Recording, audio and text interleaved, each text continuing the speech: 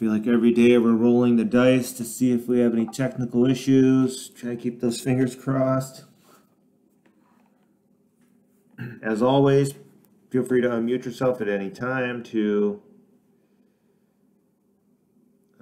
ask a question or request clarification on anything. You can also type into the lecture text thread any questions you have. Cody asks, how's everyone's day so far?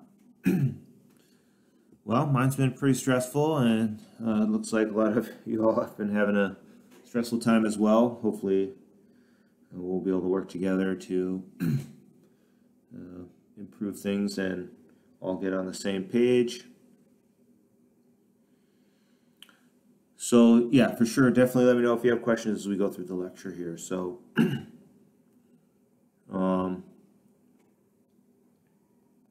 last time we were working into chapter 12, and we started talking about syntheses, some strategies for solving synthesis problems.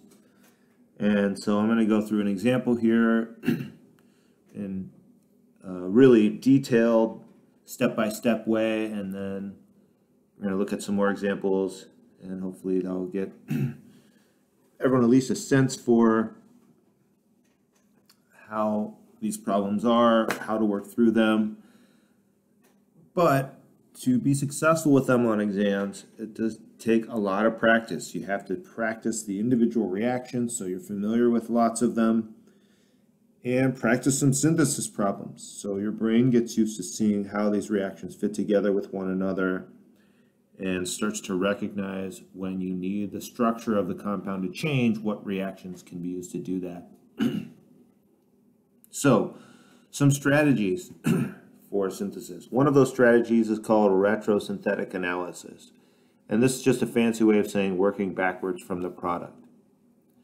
So, if I have a reactant that can undergo a variety of reactions, I could make this into a leaving group, I could make it into a nucleophile, and I can get this, oh, I forgot to share my screen. Thank you, Amy.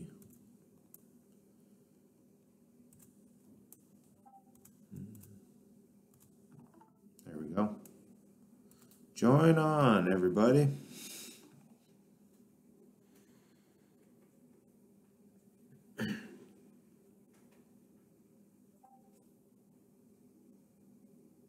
Yeah, I just shared it. I wasn't sharing initially. I apologize for that. So hopefully you all can see the screen now.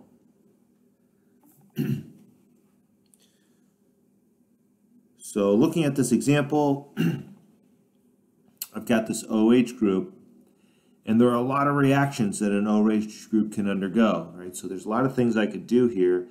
I don't know where to start maybe. So sometimes I want to point out with this example how if you don't know what the reactants or reagents or steps are, and you don't know where to start, a lot of times you can start from the product and work backwards. Because if this functional group, there's maybe only a couple ways to form this, we can start to think about what the last reaction would have needed to be in order to make the final product. So here we're dealing with an alcohol, we're dealing with an alkyne, and alcohols are very common. There's tons of different reactions they undergo. It's hard to necessarily know where to start here. Alkynes are fairly common as well, but we had a short chapter at the end of last semester that dealt with alkynes, and so we know there are only a few different ways to make them. So first thing I want to do though is to look at the carbon skeleton to make sure that so I recognize whether that is or isn't changing. So if I count the number of carbons on both sides,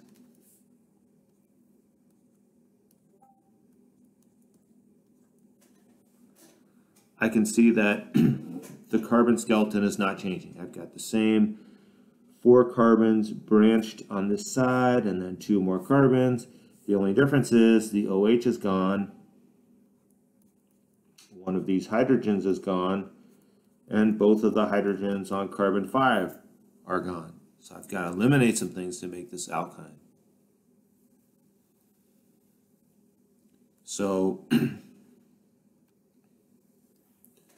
as I was saying, if you're not sure how to work forwards, sometimes it's easier to start with working backwards. Retrosynthetically, what compound do I need here to make this alkyne? There's only a couple reactions we saw last semester that we can use to make alkynes, and those each involved elimination of two leaving groups.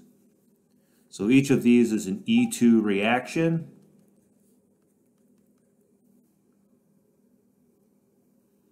Each of these involves removing beta protons one at a time. So in each one of these three, I would need a strong base. And the base that we described to do that was NH2-. That usually comes along with a sodium spectator counter ion. And we said that we would use excess. Using excess of this reactant means there's a molecule of NH2- that can pick off one proton that rotates into an antiperiplanar position. That'll swing in and push one leaving group out.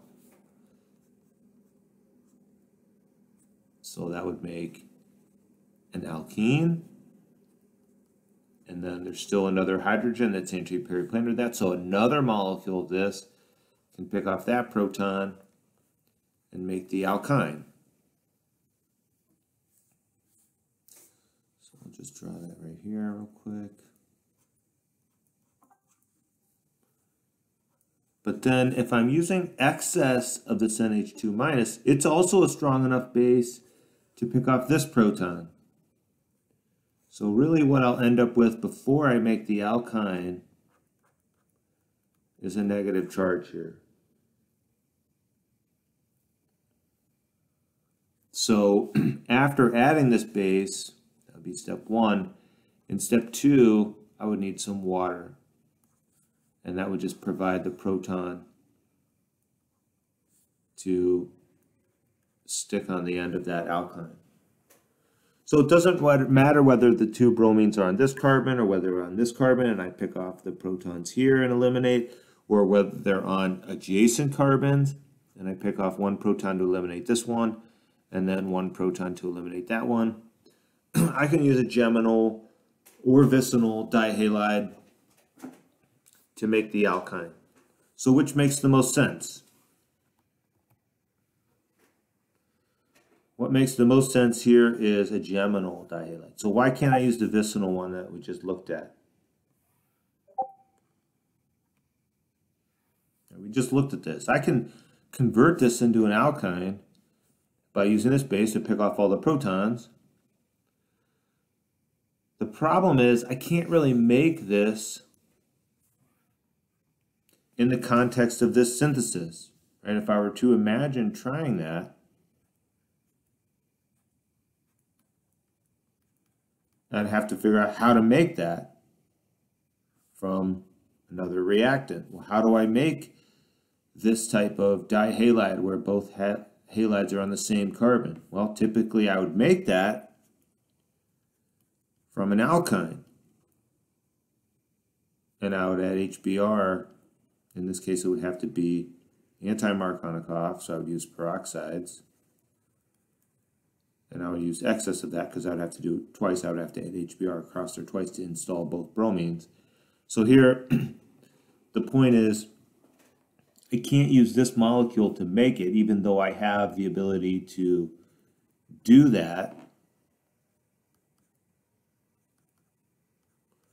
by using the conditions we discussed. I can do this reaction, but it won't help me fill in the whole synthesis, because in order to make this dihalide, I'd have to start with an alkyne. And if I was already there, then I would already be at the final product. There'd be no point in going further. So the idea here is, even though there's multiple options for making an alkyne, only one of them makes sense synthetically, because I can make this from a different compound and then start to fill in the rest of these gaps along the way. Right? So that's the idea here. We're working backwards from the final product to figure out what could be used to make that product, what are the reaction conditions necessary, and then how do I continue to fill in the gaps here to figure out how to make this from the reactants. So a vicinal dihalide is where the halides are on the same carbon. That's usually made from an alkyne by using HBr. So the vicinal dihalide is not going to work here. I need the geminal dihalide where the halogens are on different carbons, because I can still do the elimination and make the alkyne, but now I have the possibility of forming that from the reactant and completing the whole synthesis. So just to also point out, this arrow is a very specific style arrow, right? So it's not this, it's not this, it's not a curved arrow of any kind. This, it's also not an equilibrium. This arrow specifically means that you're working backwards. It means whatever's on the left-hand side is the product, and whatever's on the right-hand side is the reactant. So we're working backwards or retrosynthetically to determine, if I want to make this, what do I need to start with? What's the most recent intermediate that I can think of where I know reaction conditions to then convert that into this? Or in other words, this product can be made from this reactant. So if you see that retrosynthetic arrow, that's what's happening, right? So what we're saying here is we can make the desired product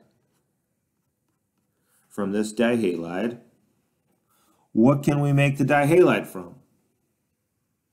Well, last semester we saw if I want 2 bromines on adjacent atoms, one way to do that, and really the only way we talked about to do that, was to start from an alkene. And if I start with an alkene, I can add Br2 across that pi bond. And that would install those 2 bromines. And then I can do the elimination we just saw to make the alkyne. Right, so this is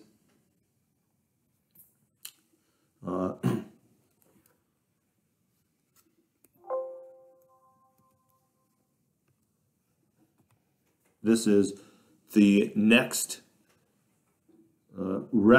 working backwards retrosynthetically. This is the next most recent intermediate that we need to form this one, which will then go on to form the product. And so what reagents do we need here to go from this alkene to the dihalide? Br2 in the dark.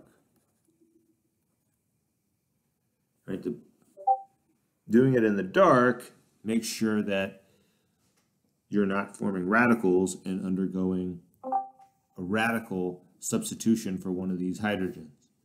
Doing it in the dark avoids the formation of radicals and allows the 2 bromines to add across the pi bond to produce the product there.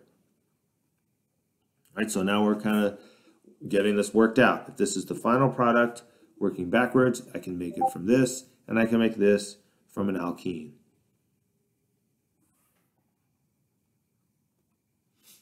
And we talked about that last semester, right? We showed this whole scheme, and we said if I want to make an alkyne from an alkene, the first thing I do is add 2 bromines across there. And then I use a strong base to eliminate all the bromines. That will also eliminate a proton, so then I need a water to supply that proton that ends up there to make the alkyne.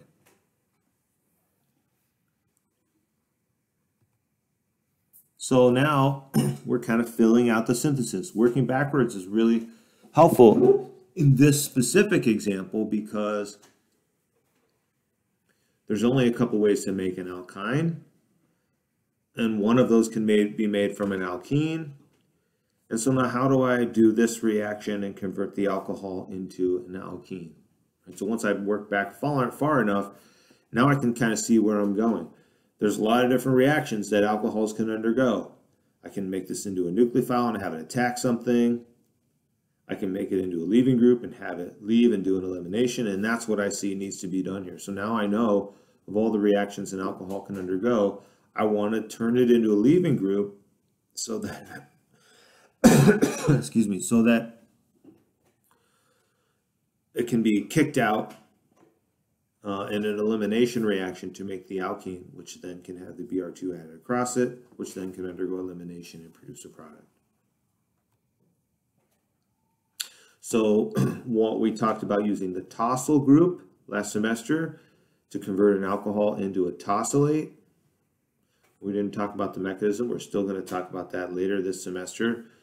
But in essence, what happens is the pyridine is acting as a base, and so it will pick off this proton. If the electrons, though, that are shared here stay behind on the oxygen, it's going to make it negative. And that's pretty unstable for such a small atom. So the oxygen will first come in and attack the tosyl and kick out the chloride leaving group, and then the pyridine will pick off this hydrogen, so the hydrogen's gone. And so the purpose of this is to convert this molecule with a OH, which is a poor leaving group, into a tosylate, which is a great leaving group. So just to remind you what that looks like, the oxygen of the tosylate is connected to a sulfur.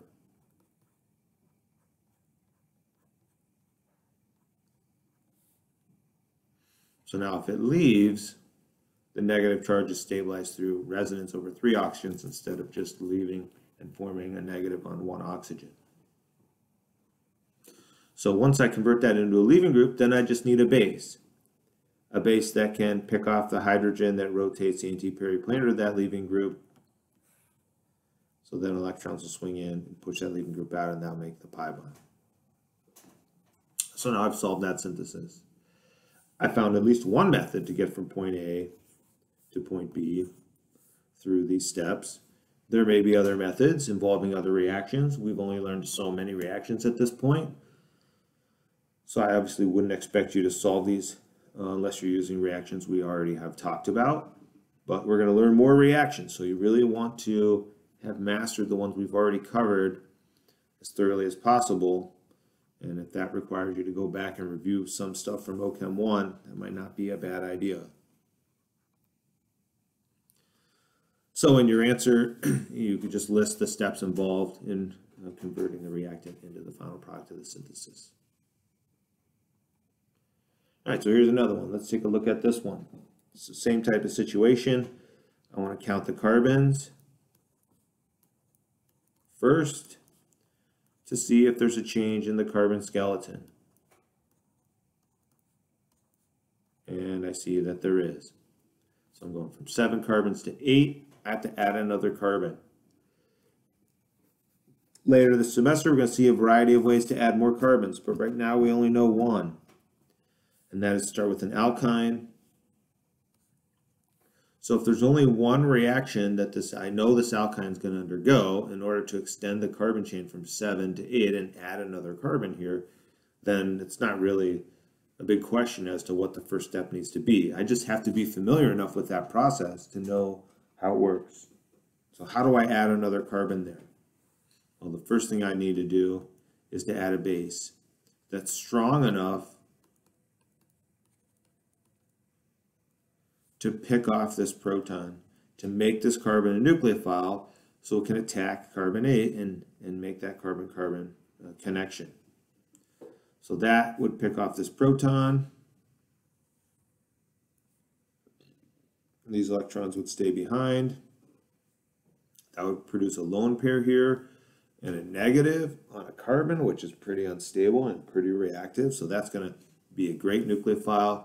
And so if I just need to add one more carbon to the chain, the methyl group just needs to have a leaving group like an iodide or a bromine or something. And so then that carbon and its negative will come in here and attack the methyl and push the iodine. And so that will give me the same structure in essence, except now I've got an extra methyl group there instead of a hydrogen. So I remove the hydrogen to make a nucleophile, add an electrophile that carbon can attack. So if I have one carbon attacking another carbon, that creates a new carbon-carbon sigma bond. So now I've got the skeleton correct. I just have to figure out how to get this bond between carbon 6 and 7 to become a single bond and to add 2 bromines across it. And also, it's helpful, as we said before, to draw in the hydrogens because there's no hydrogens initially here on carbon 6 and 7, so I have to add hydrogens and bromines. So there's a couple different ways I can do that. If I need to add a hydrogen and a bromine across a pi bond, I can add HBr.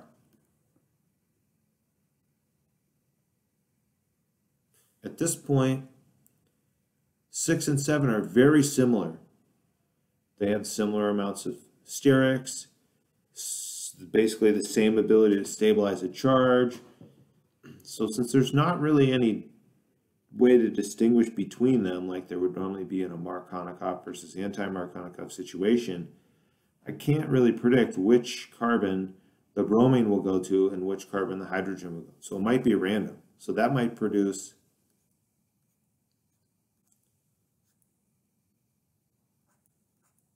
a hydrogen here and a bromine here on some of the structures,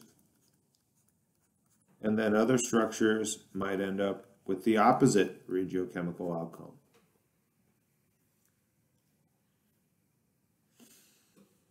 As we said, we need to add hydrogen to each carbon and a bromine to each carbon, and we want to get the correct regiochemical outcome here, or stereochemical outcome with a solid wedge and a dash wedge.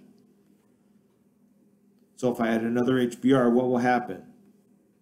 Well, just to point out, now I have a major difference between the two carbons. And if I use HBr on this structure, the hydrogen will go to the carbon that already has more hydrogens, and the bromine will go here. So I'd end up with both bromines on the same carbon, which is not the product I want. And if I do the same thing here, I'll get the same result.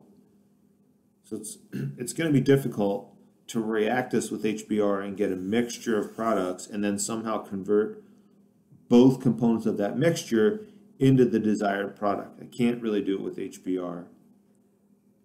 So sometimes you may have an idea, you want to explore the idea.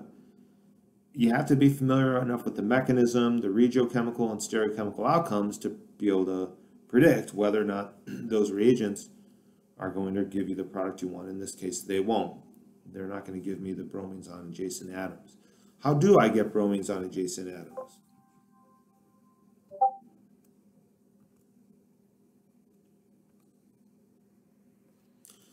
So we said we can use NaNH2, and then we can use a methyl iodide, and that would convert the reactant into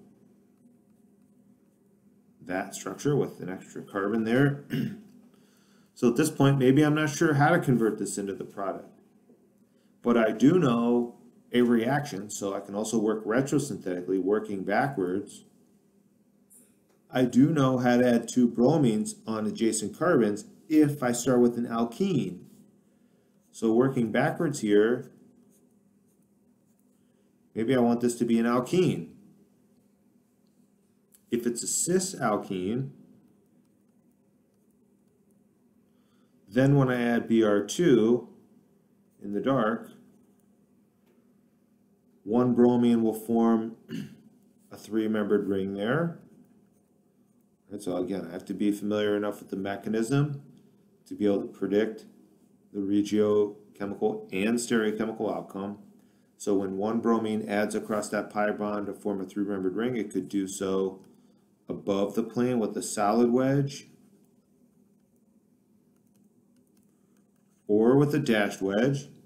Either way, the other Br, which has now a Br minus, is going to attack from the opposite side from where this bromine was initially positioned, right? So this is like an SN2 sort of, like a backside attack. So if this bromine comes in with the solid wedge, the other bromine would come in with the dashed wedge. It would have to come from behind because the front position is already blocked. So that could open up the ring and produce a product. However, these two carbons right here are very similar in sterics and electronics, so there's no way to prevent the bromine sometimes from coming into this carbon and breaking this sigma bond.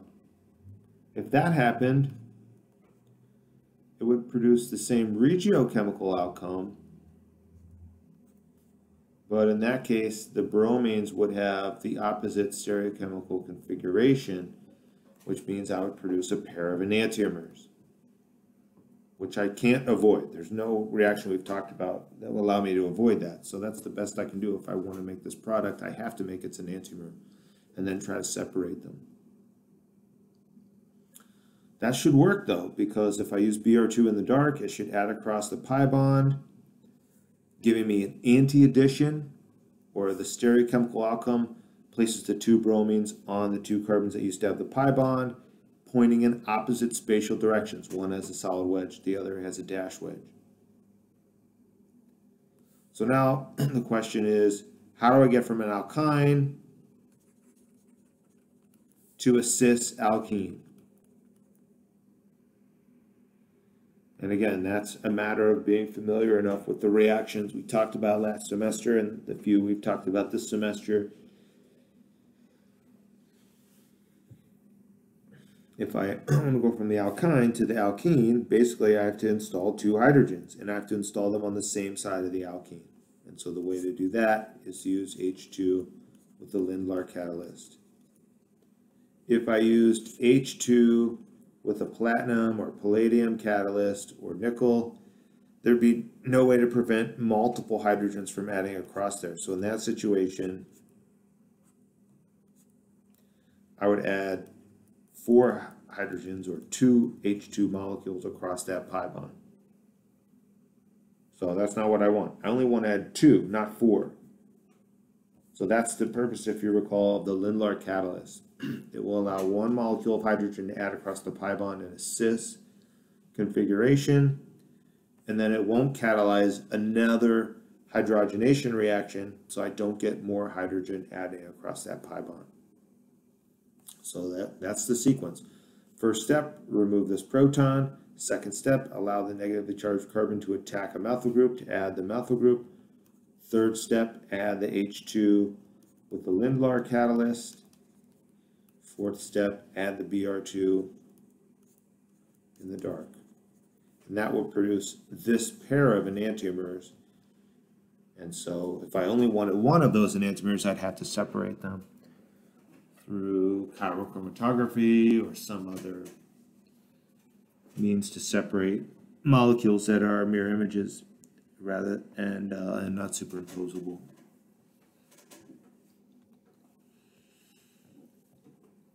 So as we were saying, just to remind you, you want to be as familiar as possible with as many reactions as possible.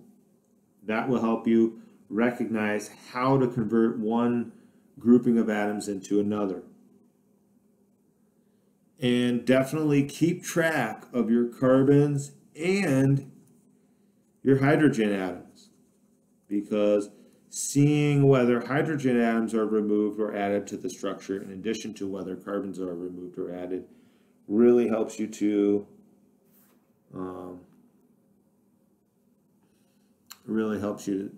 think about what reactions might be necessary.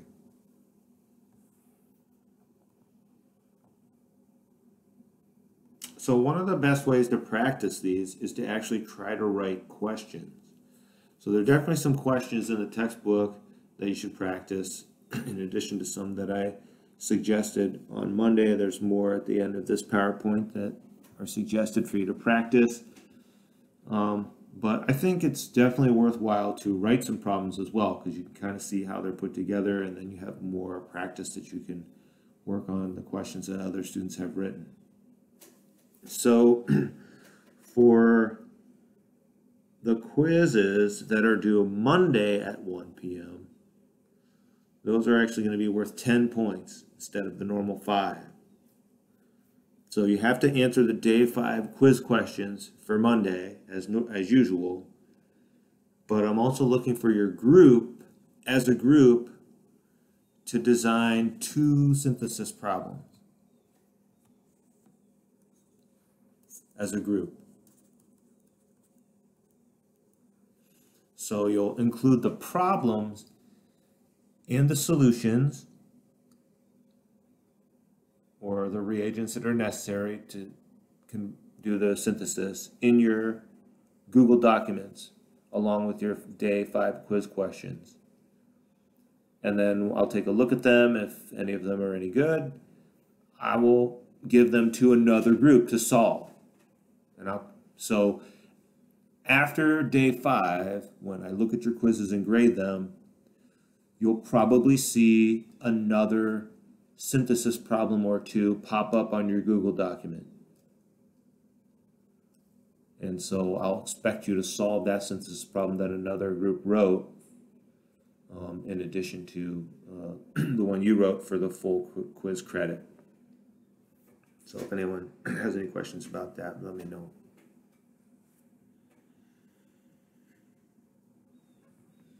So when you're writing synthesis problems,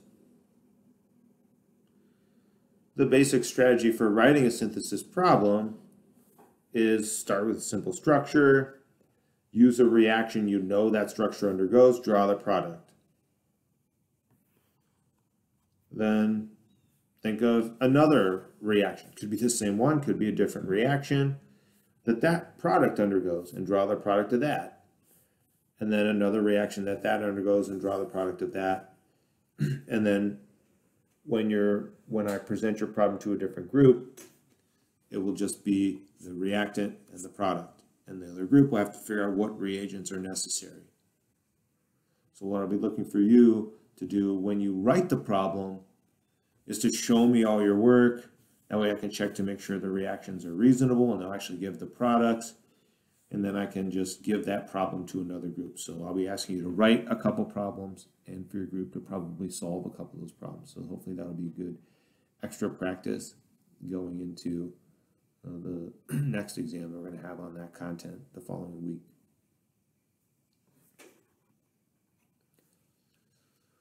A lot of times there's more than one way to solve these. So I'll definitely obviously be looking at your answers, and if your answers are different from the ones I expected, as long as they reasonably could produce the product that you're trying to make, then you should be able to get credit for that. So here's just an example that illustrates that. If you recall the hydroboration oxidation reaction, it's a two-step process. It gives anti-Markovnikov addition across a pi bond, specifically hydration. So you're adding a hydrogen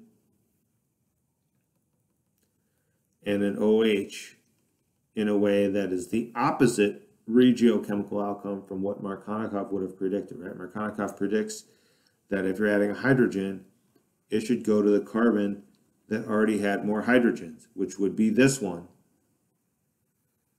So if I did a Markovnikov hydration, the hydrogen would end up here and the OH would end up here. But I don't want that. The product is an anti-Markovnikov result. So I need the one way to do that is a hydroboration oxidation reaction across that pi bond.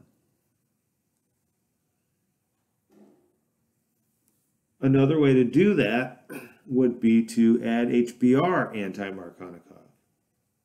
So if I add step 1 here to this molecule, so if I add HBr, I would normally expect the hydrogen to go here and the Br to go here.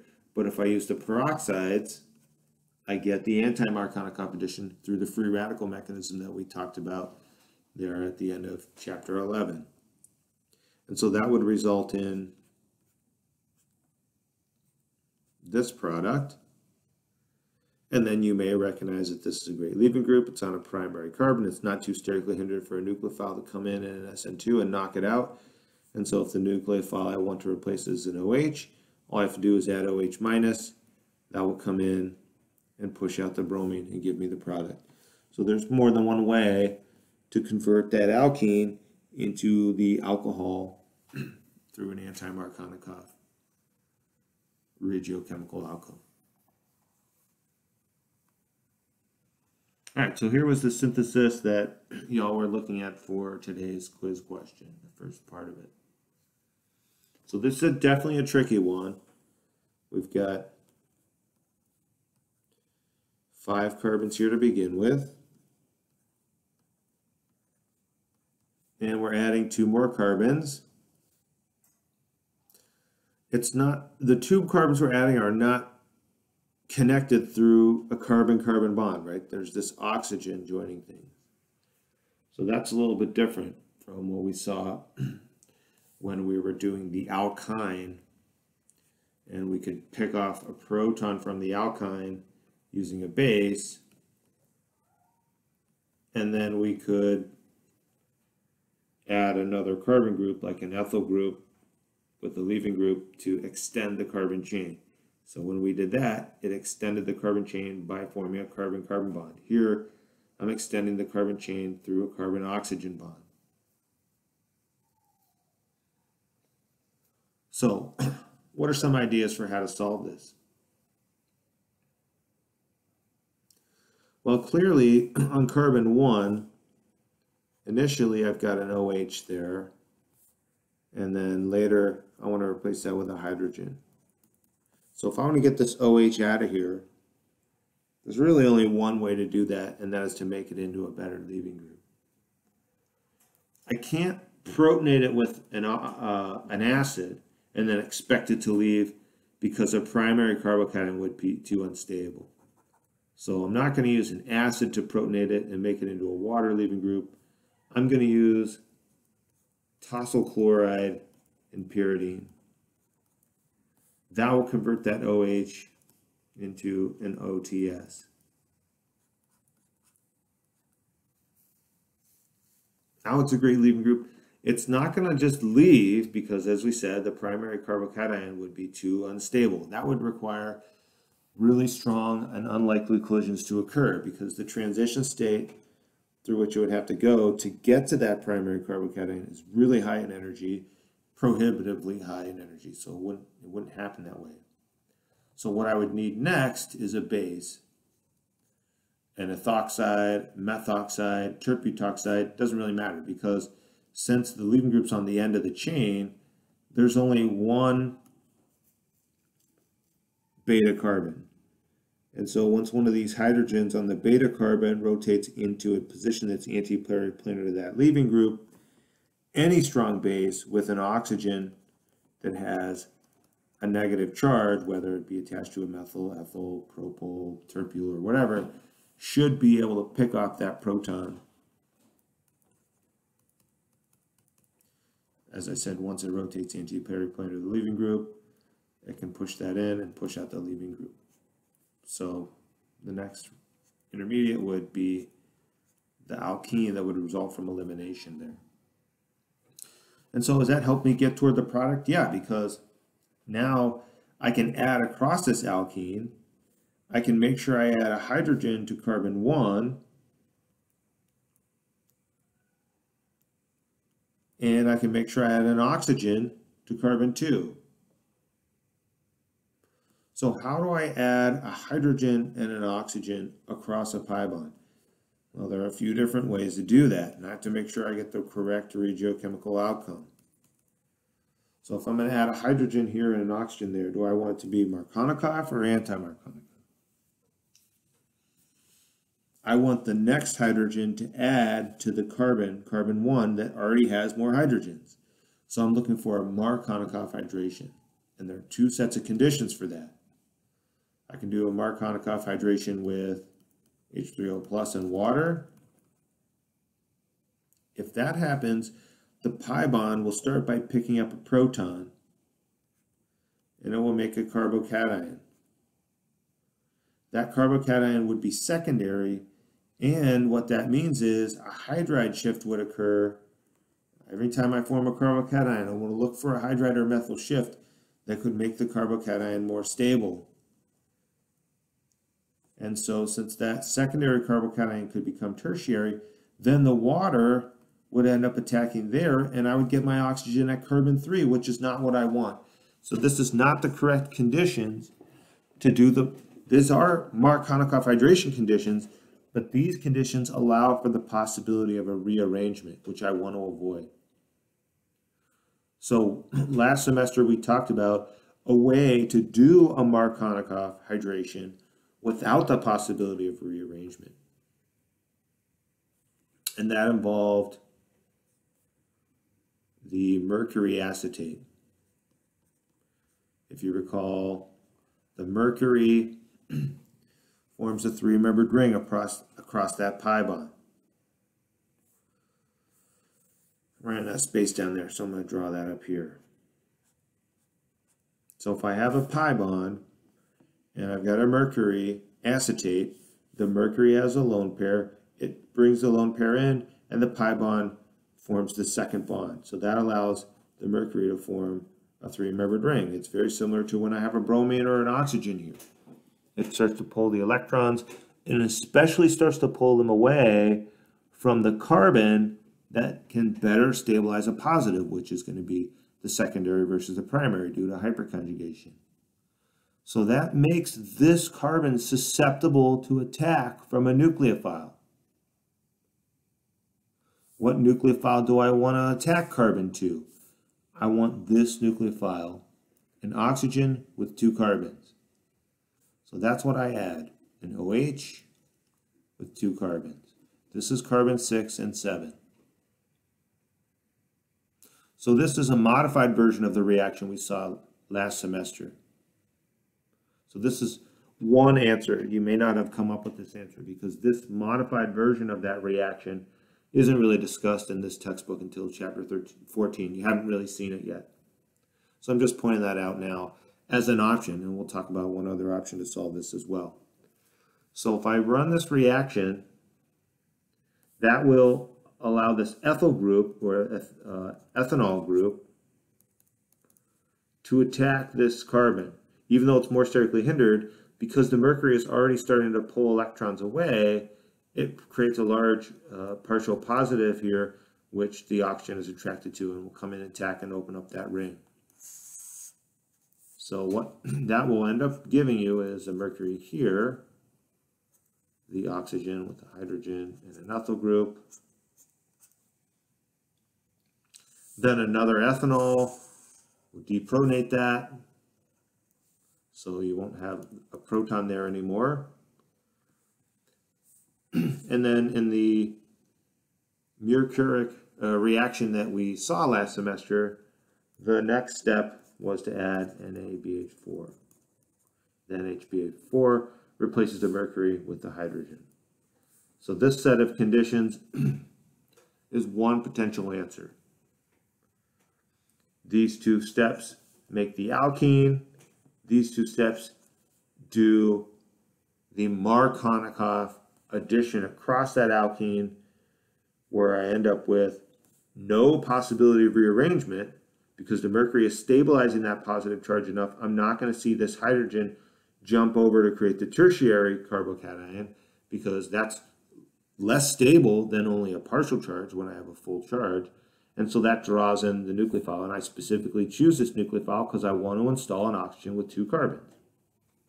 And then the last step just replaces the mercury with the hydrogen. Any questions about that approach?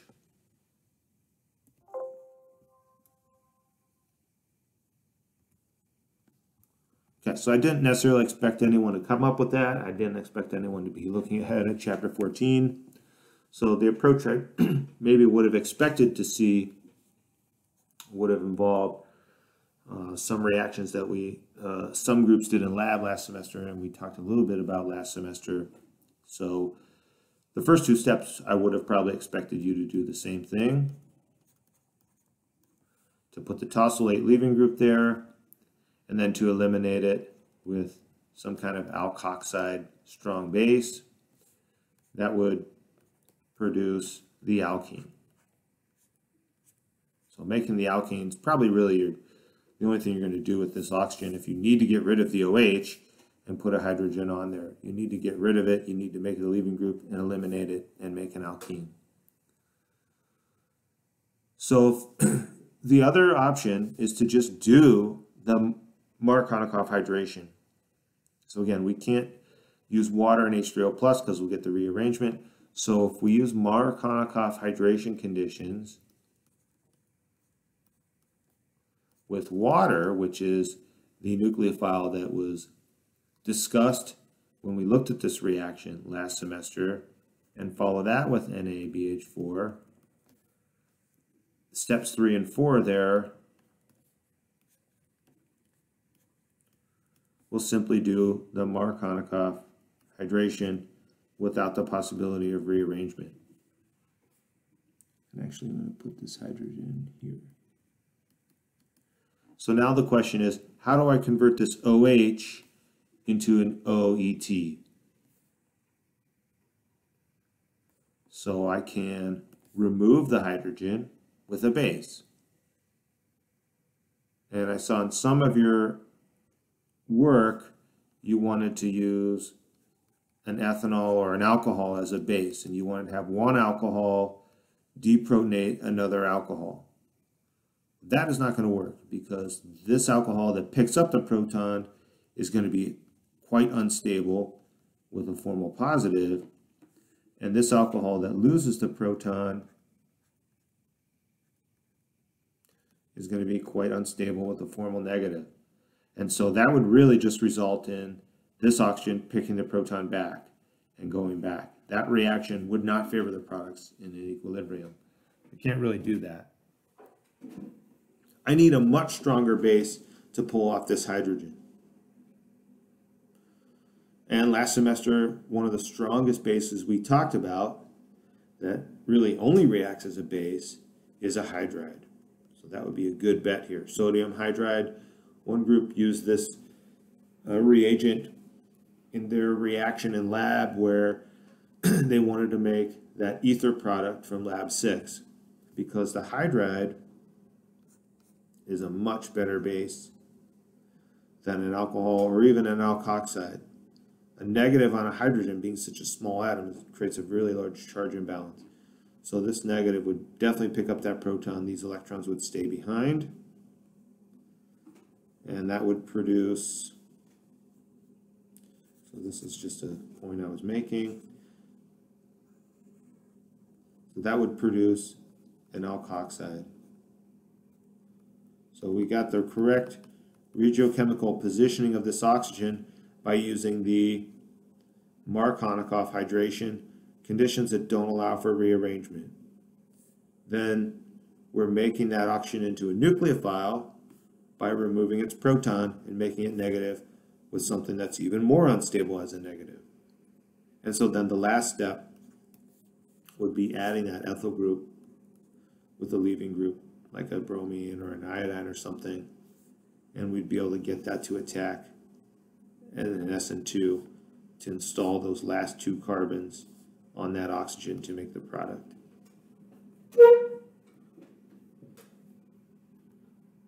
And there's probably a few other ways to do that synthesis. So I'll definitely be looking at your quiz answers and potentially giving you suggestions or critiques and feedback on that. Questions about that one?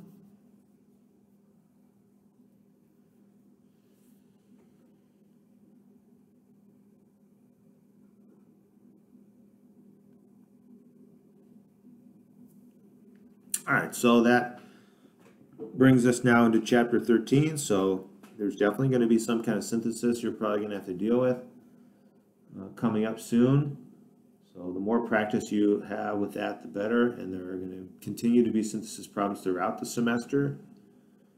As we learn more reactions, I'll expect you to be able to use those to solve syntheses.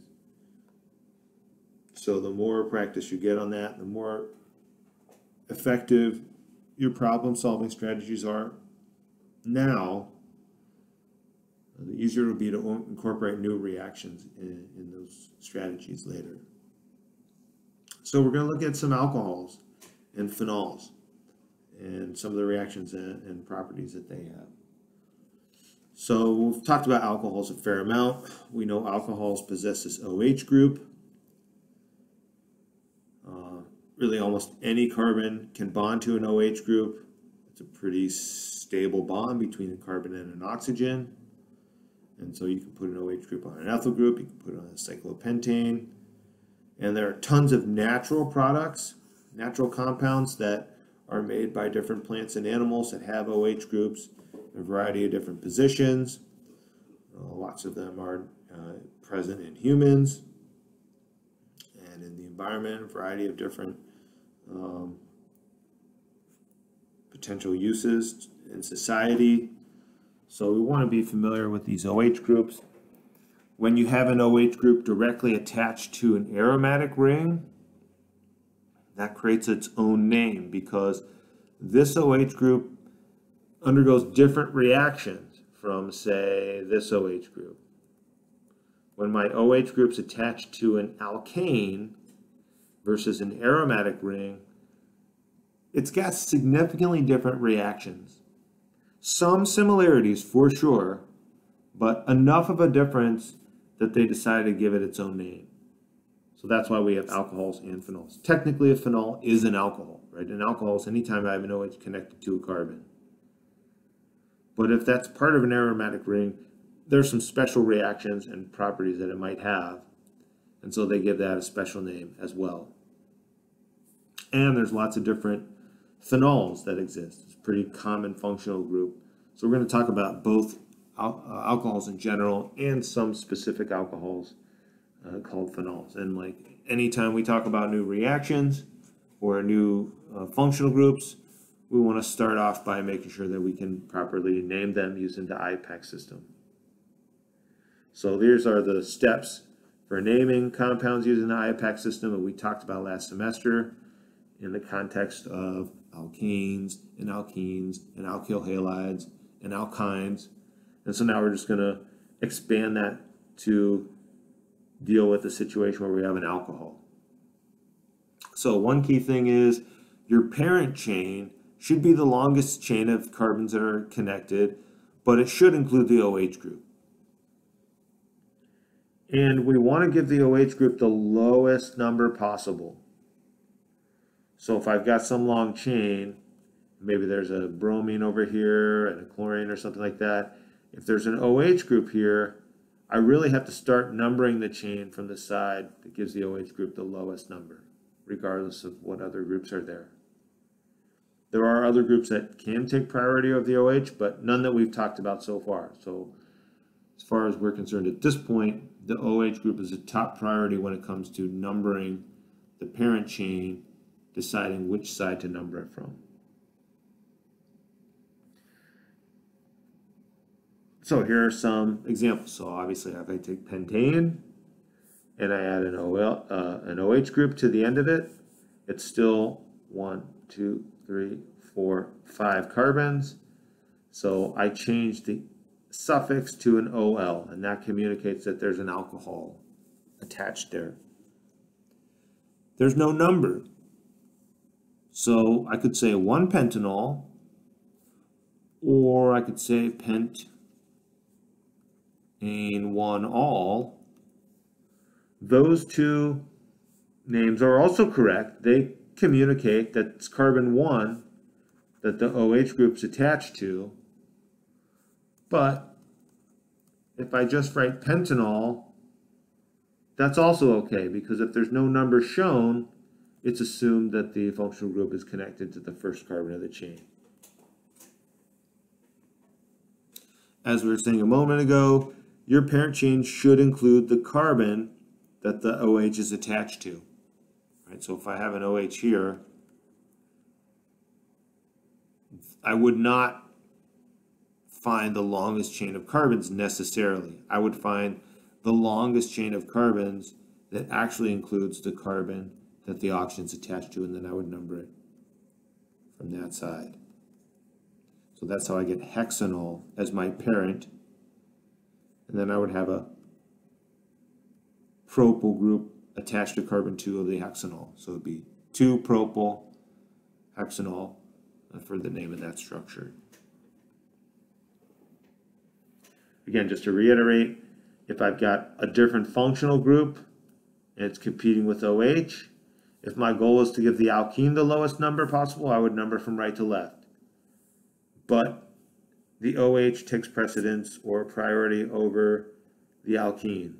So I have to number from the side that gives the OH the lowest number. So what would the name of this structure be?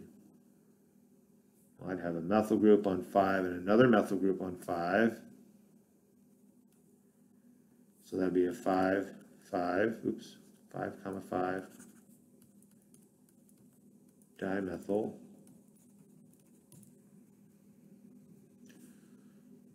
I've got 7 total carbons. Oh, wait, I have a methyl on 6. So it really should be 5, 5, 6 trimethyl.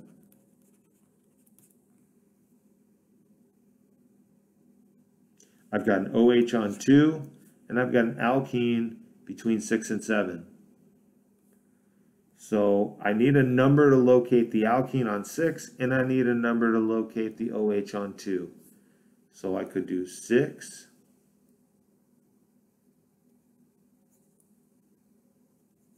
heptene 2 all. Right, so because there's an alkene, I need the ene suffix. And I need a number in front of that somewhere to tell me which carbon the alkene starts on. And then just to prevent confusion, I just put the number that the alcohol is connected to right in front of the alcohol suffix so that there's no confusion about which carbon the alcohol is on and which carbon the alkene is on. Alternatively, I could have also put hept6ene 2 all. So I can also put the number right before the suffix for both of those functional groups. That would also be correct.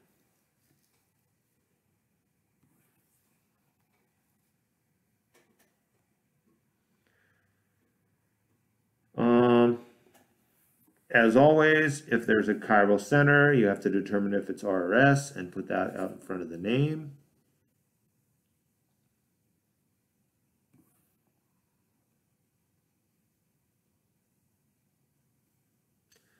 So there's some examples of that. Most of the time people don't have too much trouble with that here in the second semester. There's also some common names. Isopropyl alcohol is the same as 2-propanol, right? Propanol has 3 carbons. It's 2-propanol because the OH is on carbon 2. So each of these, you don't have to memorize these common names, but you just want to be aware that you won't always see the name is exactly what you would predict using the IUPAC system. These common names are still in use commonly because they're so frequently used before the IUPAC system was developed. And you know, people just continue to communicate using terms that they're already familiar with. We also can talk about alcohols as being on a primary carbon, a secondary carbon, or a tertiary carbon. And that's important because of sterics, because of the fact that if it were converted into a leaving group, it wouldn't be able to leave behind like a primary carbocation versus it would for a secondary or tertiary. That's like electronics. And so since those two issues are so important in predicting the outcomes of reactions and what molecules are more reactive or go through lower energy transition states than others, this terminology is definitely used a lot, and it helps to explain why some molecules undergo reactions more readily than others. So we want to just be aware when it comes to an alcohol, if it's primary, it means it's attached to a primary carbon. Secondary, it means it's attached to a secondary carbon. To remind you, that's different from amines. We talked about amines a little bit last semester when we were talking about IR. We said an amine involves a nitrogen, and if amine is primary, it's not necessarily connected to a primary carbon. It means it's connected to one carbon, and that the other things bonded to it are hydrogens, in addition to the lone pair it needs to balance out its formal charge. So the carbon that the nitrogen is attached to in a primary amine, it could be a primary carbon, it could be secondary, it could be tertiary, it doesn't matter. What's important is the number of carbons attached to the amine. So just to contrast that with alcohols, a secondary amine has 2 carbon groups, and a tertiary amine has 3 carbon groups. And so since nitrogen can form up to 3 bonds, it makes sense to use the primary, secondary, tertiary terminology to refer to how many carbons are bonded to the nitrogen. But for oxygen, it can form up to 2 bonds. And if it's an alcohol, one of those bonds will always be with a hydrogen. So really it only has one bond. So there's no way to have like 2 or 3 carbons bonded to that oxygen and still have it bonded to the hydrogen. So instead we look at the carbon and see how many other carbons are bonded to that carbon. Is it primary? Are there 2 making it secondary? Or are there 3 making it tertiary? All right, when it comes to a phenol, as we said, that's when the OH group is bonded directly to an aromatic ring, a 6-membered ring with alternating double and single bonds that engage in resonance to stabilize the pi electrons over all 6 of those atoms at once. The word phenol is different from the word phenyl by 1 letter, and that 1 letter makes a big difference. So phenyl has the YL suffix. That indicates that it's a substituent. As a substituent, it would occur, somewhere along the parent chain. So if I had a phenyl group, which is really just an aromatic ring, as a side group on carbon 3, that would be 3-phenyl nonane. Right, so the phenyl indicates a substituent that's attached to some parent chain. The word phenol is not a substituent. It's a parent itself. And when you see the word phenol, that tells you that the parent of the molecule includes both the ring and the OH group. Right? So here I have it at the end of the name because it's representing the parent, and that includes all of this. The ring and the OH group are all included when you say the word phenol. And so then you just have to locate and alphabetize the chlorine that's on carbon 4 and the nitro that's on carbon 2. So that's why it's 4-chloro-2-nitrophenol. All right, so let's do a little practice here with naming. So I want to name the structure. My priorities are to make sure the OH carbon that's bonded to is part of my parent chain. So I'm not going to number the parent chain over here and exclude that carbon. I want to make the longest chain of connected carbons, including that carbon. And I want to give the OH group the lowest number possible. So I'm definitely going to start here with 1 so that the carbon the OH is on is the lowest number possible, but still giving myself the longest chain that includes that carbon. And so from 3 I could go 4, 5, or I could go 4, 5, 6. So obviously that's longer, plus I still also want the alkene carbons to be included in my parent chain as well. So the parent chain here is hex.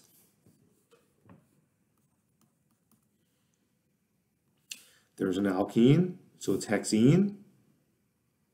And the alkene starts on carbon 3, so I could put that 3 right there if I wanted. Or I could do 3-hexene. I also have an alcohol. It's on carbon 2, so I need the OL suffix. That tells me the alcohol is on carbon 2 of my parent chain. So either of these is a correct way to show the parent chain that includes 6 carbons, has an alkene bridging carbon 3 and 4, and an alcohol on carbon 2. So now I want to name my substituents. I've got 3-isopropyl. You could also call that 3-methylethyl if you didn't want to use the common name. I've got a chloro on 5, and I've got a bromo on 5. Those are my substituents. So I want to alphabetize those. Bromo comes before chloro, which comes before isopropyl. So I would have 5-bromo, 5-chloro, 3-isopropyl. Isopropyl. hex 3ene 2 all. So once I account for the parent chain, the groups that are attached to the parent chain that are part of the parent name, and the substituents, I always have to look for stereochemistry. Are there chiral centers that need to be labeled as R or S? And are there alkenes that need to be labeled as E or Z?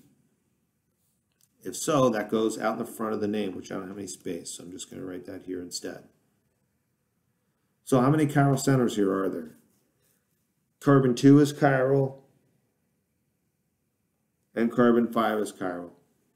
Right, to be a chiral center, hopefully you remember, that carbon has to have 4 different atoms or groups of atoms connected to it. So carbon 2 has a methyl, an OH, a hydrogen, and then the rest of the structure. Those are all 4 different. So I prioritize the groups based on atomic number from the periodic table. Oxygen has a higher atomic number than carbon. Carbon has the same atomic number as carbon. So then I have to look at what's attached to the carbon. Here there's just hydrogens, which have low atomic numbers. Here there's carbons, which have higher atomic numbers. So this would be priority 1 for having the higher atomic number for the atom that's immediately attached to the chiral center. This would be priority 2, because the elements attached to it have a higher priority than the elements attached up here on priority group 3. Once I realize priority group 4 is already pointing away from me, then I just go clockwise or counterclockwise. In this case, 1 to 2 to 3 is counterclockwise. So that tells me that carbon 2 has an S configuration. Looking at carbon 5, I've got, in this case, bromine has the highest atomic number. Right? It's got 35 protons. Chlorine has 17. Carbon has 6, and carbon, So these 2 carbons have the same atomic number. This one has hydrogens bound to it. This one has a carbon. So this would be a higher priority. This would be the lowest priority. So when the lowest priority is in the plane of the paper, instead of pointing out at me or pointing away, that's a tricky situation. There's some strategies we can use to deal with that. Last semester we talked about swapping 2 groups. So if I were to swap those 2 groups, this is priority 2. If I put priority 4 where the bromine is, and the bromine here, priority 1, where the methyl group was, basically swapping 2 groups gives me the opposite configuration. So now that the 4th priority group is pointing away, I can go counterclockwise, which means this one is S, but before they were swapped, it must have been R. So that tells me that carbon 5 is an R. Another way to do that is to make a model of it or imagine it in 3 dimensions in my mind and just rotate the molecule in space so that the 4th priority group is pointing away without swapping them. And I would also find out that the configuration is an R if I do that. All right, so we're almost done here. We need now an E or Z configuration to communicate how the groups are configured around the alkene. Since I wrote all over the structure, I'm going to redraw the relevant part of it up here so we can talk about whether this alkene has an E or Z configuration. So to do that, I find one of the 2 carbons involved in the double bond, prioritize the 2 groups there. This one has a higher priority because the first element, carbon, is the same, but the next element here is an oxygen, whereas down here is just carbon. On the other carbon of the double bond, obviously the hydrogen is a lower priority than a carbon. And so when the 2 top priority groups are on the same side, that's Z. So the full name of this would be 2S5R Z, 5-bromo, 5-chloro, 3-isopropyl, then hex 3-ene 2-all, or 3-hexene 2-all. All right, so hopefully you can get through that type of analysis on an exam question. I might also ask you to draw the structure from the name, and that's usually easier because then you can just look at the end of the name and figure out what the parent chain is. And it's a cyclohex. So I've got 6 carbons in a ring, cyclohex, and then I've got 2 alcohols. Di means 2, OL means alcohol, and so these 2 numbers are telling me which carbons of the ring the 2 alcohols are on, carbon 1 and 4. So if this is 1, 2, 3, 4. So 1,4 cyclohexene, cyclohexadiol. I've also got on carbon 1 an isopropyl group. So there's my isopropyl group. It's looking a little weird. Probably should have given that a little bit different angle. The angle's a little tight there, but it's still an isopropyl group.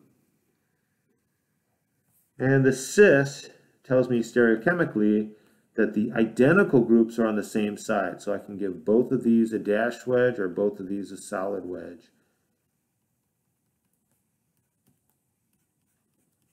So this one could be correctly drawn in either of these ways. It's the same thing. Flip the molecule over like a pancake, it lies directly on the other one. So I don't have to draw both. Just pointing out that you could draw it either way. Both of these are cis because both involve identical groups on the same spatial side of the ring.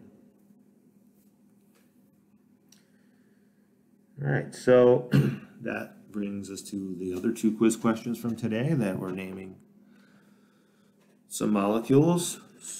So here we wanted to name this one. So again, we want the OH group to be on the parent chain and we want to give it the lowest number. So I'm definitely going to start numbering the parent chain here. I can't number the parent chain to include the ring and carbons outside the ring. There's no way to account for that in the naming system.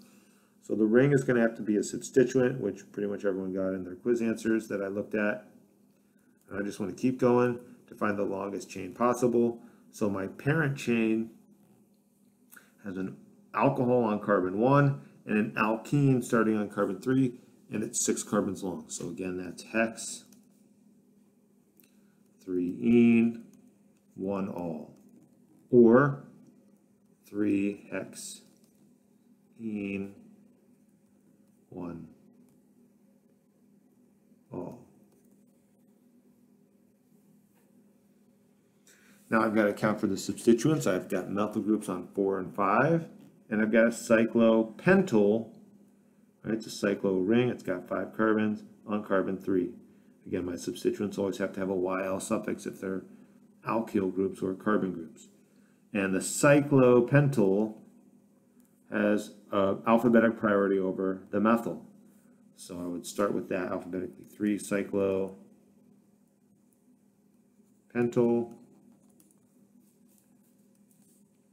4,5 dimethyl. And then I need a hyphen there. 3-hexene 1-ol or hex-3-ene 1-ol.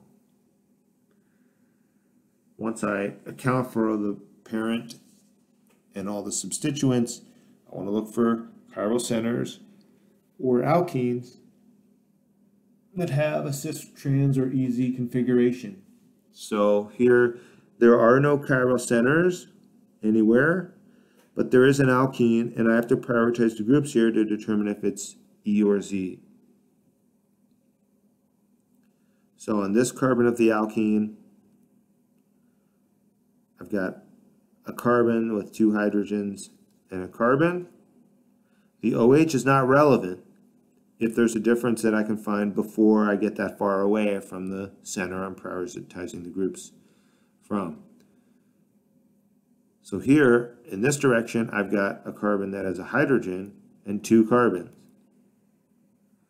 So comparing these 2 priority-wise, they're the same here and here, but there's a difference where the hydrogen matches up against a carbon, so that's a higher priority. So this would be priority 1, and this would be priority 2. On the other side, the isopropyl group has more carbons, and the methyl group has more hydrogens, so the isopropyl group is a priority. So again, if their priority groups are on the same side, that's Z that in front of the name, and I've got that one completed.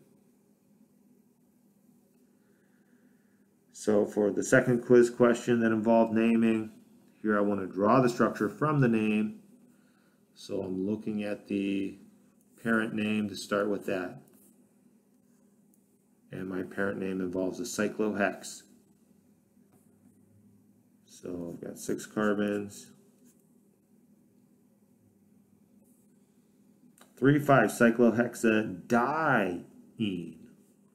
Diene means I've got 2 enes, or 2 carbon-carbon double bonds. One starts on carbon 3,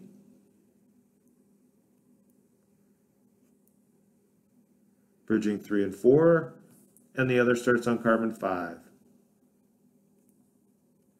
bridging 5 and 6. So I'll just redraw that. It looks a little cluttered from the numbers, so I have a double bond here and here, and this is carbon 1, and this is carbon 2. So then I've also got 1,2-diol in my parent name. So carbon 1 and 2 both have an OH group. And then I've got on carbon 1 a 3,3-dimethylbutyl.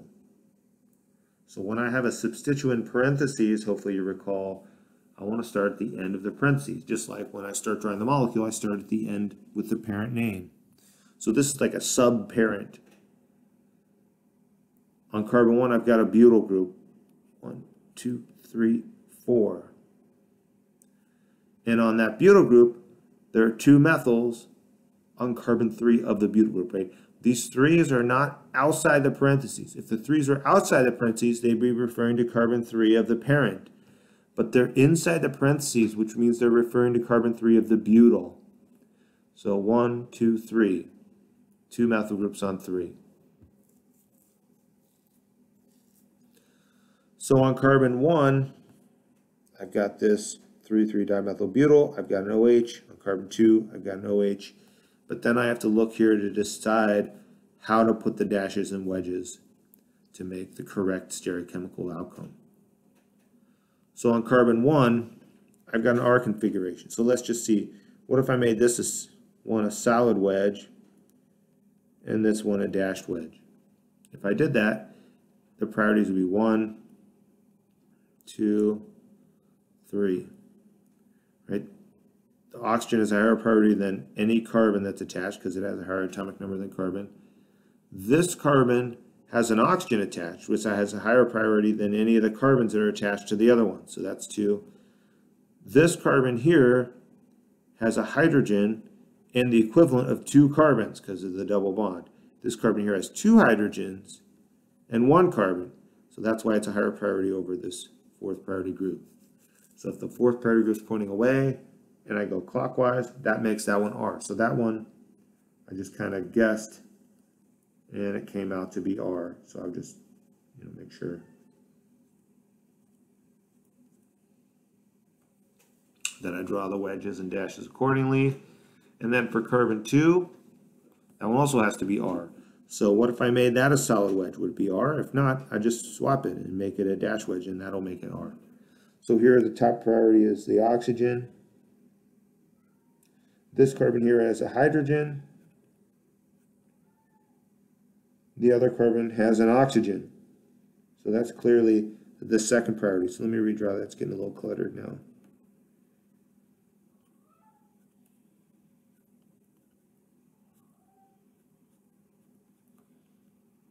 So we've got this OH. We're imagining it with a solid wedge just to see how the configuration would come out. Priority 1, priority 2, priority 3. Obviously the hydrogen that's here would be priority 4. So if it did have a solid wedge and the hydrogen had a dash wedge, it would be counterclockwise, and that would be S. But it should be R. So I just need the opposite. So I'm just going to have that OH group point away instead. And so that should give me the correct structure for that name.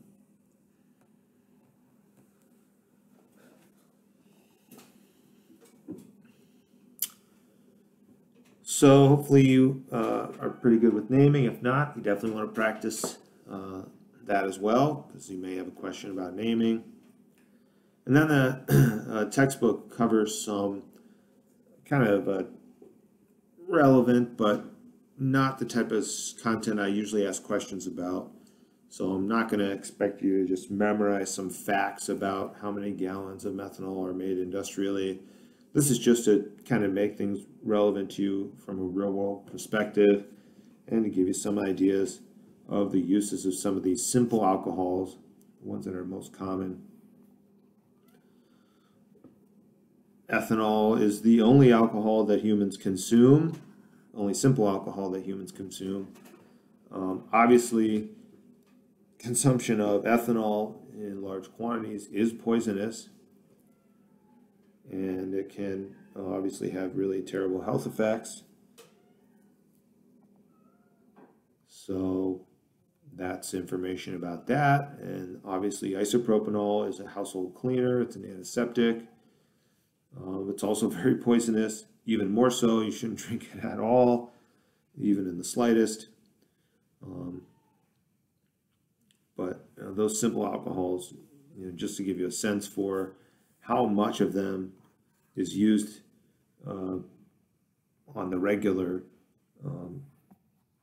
even though those numbers aren't very relatable, those compounds are extremely important to our economy. So that's just a little background information there. So then the next topic we'll want to discuss briefly here are some physical properties. Y'all should be pretty familiar with this already from Gen Chem and some of the topics earlier from last semester. We know that if you have an OH group, there's a big electronegativity difference between oxygen and hydrogen. So if I'm thinking about ethanol and its polarity, the oxygen pulls electrons away from both the carbon and the hydrogen, creating some large partial positives and a large partial negative. So that allows that structure to form hydrogen bonds and attract to a neighboring structure. So the attractions between the structure means it takes a much higher energy to separate them from one another, right? The chlorine is also fairly electronegative, and it creates some dipoles. But the attractions that form between molecules of this are much weaker, and it's boiled well below room temperature. It's a gas at room temperature. If you don't have any of those attractions and you just have a nonpolar structure that can only form partial charges through random shifting of electrons, through London forces, and those are only temporary, well, then another molecule of that's going to form very weak attractions. So the boiling point is very, very low. And that's very difficult to get it to condense into a liquid. You have to cool it way down. So the particles really, really slow down before their attractions will start to clump them together into a liquid versus a gas. So I might ask you to rank boiling points. We did a lot of that last semester.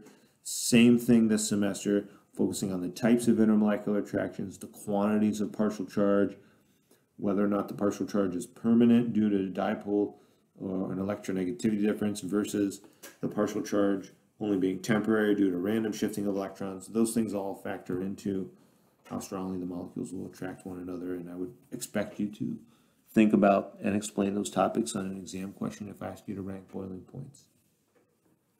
We also know that solubility in water and other polar solvents is enhanced by having OH groups. Right? So if water or an alcohol has these large partial charges, they can attract, allow for mixing to occur between substances. However, the bigger the R group is, the less likely it is for it to be soluble or miscible in water. Right? So methanol, where I have only one carbon attached to an alcohol, is fully miscible in water. Any ratio of alcohol of this methanol and water that I add together will fully mix. And that's because of these strong intermolecular forces, the hydrogen bonds that can form between the oxygen and the hydrogen on the methanol with the oxygen and the hydrogen of the water molecule. Once this chain is 4 or more carbons, especially if it's a lot more carbons, now I have a situation where water molecules can form nice hydrogen bonds with the OH group of the alcohol, including the hydrogen's partial positive attracting to the partial negative of a water, and the oxygen's partial negative attracting to the partial positive of a water. But the rest of the structure, if it's low in polarity or nonpolar altogether, it's only going to be able to form temporary partial charges through random shifting of the electron cloud. And the carbons have their electrons in the second energy level, so they're pretty strongly attracted. They don't shift around very readily. So this part of the molecule can only form very small temporary partial charges. And water molecules could come in and form some weak attractions there, but they have such large partial charges, it's much easier and stronger if they attract to one another. So if this were surrounded by water molecules, and the water molecules are forming these weak attractions with this low polarity area, they'd be probably much more likely to just force that molecule out and find one another so that they can form stronger attractions. So the water molecules kind of zip up and attract to one another and force these low polarity structures out. So when you see the word hydrophobic, it implies that there's some kind of repulsion or fear of water that this low polarity group has. It's not technically true. They're still able to attract. It's just that it's much weaker than the attraction between the large partial charges on the water molecules. So the water molecules zip up together and force that low polarity area out of the water. And that's why for an alcohol to be fully miscible in water and mixed together readily with water in any ratio, you have to have 3 or less carbons. So these propanol, ethanol, or propanol, or isopropanol, those are fully miscible in water. But once you get to butanol, the carbon chain is low enough in polarity that it won't attract well with water. And there's some solubility, but it's not fully miscible. It won't form one clear layer. You'll see some separation or some bubbles or droplets of one in the other. Any questions about any of that?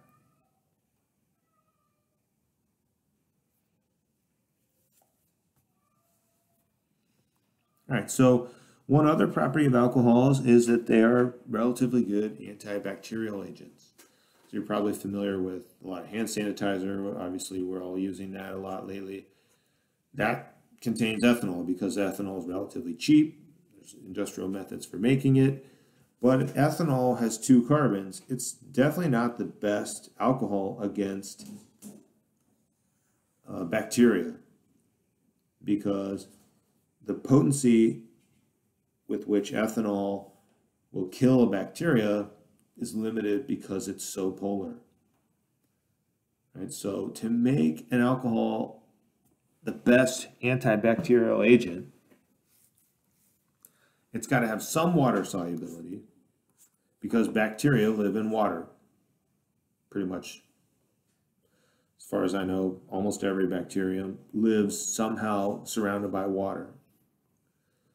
So if I've got some water droplets that has a bacterium in there, if I add an antibacterial agent that can't dissolve in water, then it would just sit on the top. It wouldn't mix in. It wouldn't even interact with the bacterium in order to kill it. So it's not going to be potent if there are too many carbons and it's too insoluble in water to even mix into the water and interact with the bacteria. It's not going to kill it. If the carbon chain is too short, 1, 2, 3, 4, 5 carbons, we're talking about not very potent antibacterial agents compared to the ones that have 7, 8, 9 carbons.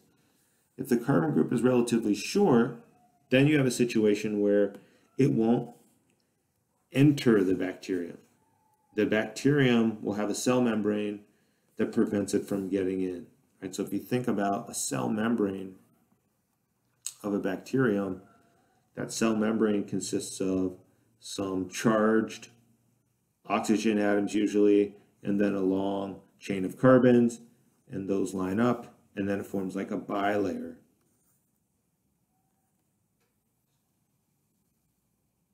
And so if I've got this bacterium and it's protecting its DNA and everything on the inside of this bilayer, in order to penetrate that and start interfering with the reactions and life processes of the bacterium, I need a structure that can pass through the non-polar or low polarity middle of that cell membrane.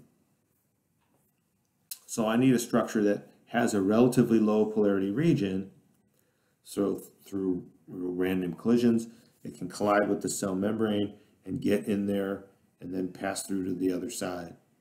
And if it's too polar, like ethanol or methanol, and it's got too much of these partial charges, it's just going to attract on the outside. Like, that's the purpose of the cell membrane, to keep certain things out. And if they don't have both a polar feature to attract to water to get mixed into the same solution and a non-polar feature to get into the cell membrane, it's going to be difficult for it to pass into the cell unless the cell has some kind of active transport evolved to uptake that particular molecule. So hexylresorcinol is a great antibacterial agent, also an antifungal agent for the same reason. It's got a nice long non-polar region that can interact with the cell membrane. It's got a couple polar groups that can attract to water, so it has a decent solubility in water and also the ability to pass over a cell membrane or through a cell membrane in order to get inside a bacteria and kill the bacteria. All right, so that's what we needed to get through. So again, some of this stuff is obviously conceptual and might require you to give a little bit of an explanation. A lot of that's review from last semester and from Gen Chem, so you want to still be familiar with that. There's problems for you to practice naming, but the synthesis here is really going to be the biggest issue, probably where you'll need practice. So don't forget that there might be questions asked on some of this other stuff when, oh, this is not going to be exam 1, that needs to be updated. This should be exam 2. So when you take exam 2, be prepared for questions on any one of these bullet points. And so there's plenty of practice here in chapter 12 and 13 for you to work through. Let me know if you have questions, and then don't forget for day 5, the quiz. I'll be looking for you, for your group, to write 2 synthesis problems, and then I'll distribute those to other groups so you get a little extra practice in. All right. So we're going to continue chapter 13, talking about alcohols on Monday. Any questions about anything?